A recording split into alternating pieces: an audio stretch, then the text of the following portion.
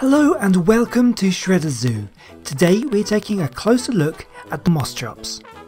Now when I do my research for these videos, I often find conflicting information from various websites. Some say a creature is one size, another says it's something else, maybe one site will claim a particular dinosaur is a carnivore, another may say it's a scavenger. I always try my best to figure out which explanation is the most consistent and always provide the alternative ideas. But while researching the Moschops, there is one basic fact I cannot find a definitive answer for: how to pronounce its name. Some sites claim it's pronounced Moschops, others Moschops, and others say it's Moschops. So for the sake of simplicity I shall choose Moschops and stick with it. The Moschops is from a group of animals called therapsids, which are the ancestors of modern mammals.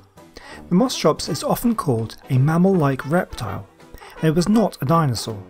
In fact, it lived long before dinosaurs existed, during the late Permian period, from around 265 to 260 million years ago. Its remains are found in the Karoo region of South Africa. The first remains were discovered by Robert Broom, who named the species in 1911.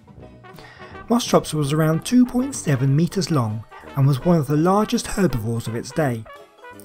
One of the standout features of the Moschops' anatomy was its incredibly thick skull. The upper bone in the skull was roughly 10 centimeters thick, thicker than any other of the known animals of its day.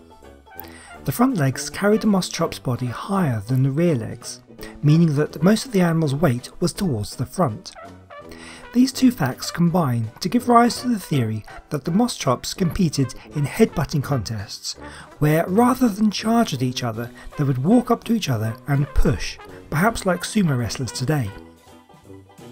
The body posture of Moschops meant that it was not a fast runner, but it was probably twice as big as the largest predators of the day, with perhaps one or two exceptions. Moschops probably had little to fear from predators. Its suspected social behaviour means that it likely moved in groups or herds, and it was one of the dominant land species of its time. It was probably only the young, the old or the sick that were in danger. One interesting fact about the Moschops to end the video on: it was once the star of a children's TV programme that aired in the UK in 1983. The programme, called Moschops, revolved around the main character, who was a Moschops, his best friend Ali the Allosaurus, who lived in a cave with his grandfather, a Diplodocus, and his uncle, a T-Rex, along with other characters such as Mrs. Kerry, a Triceratops, and Mr. Ichthyosaurus, who unsurprisingly was an ichthyosaur. It was a stop-motion animation and was clearly full of scientific inaccuracies. Well, that's all for today, and as always I hope you've enjoyed the video and you've learned something new. If you did like the video, please consider letting me know by leaving a like and a comment and subscribing if you're new.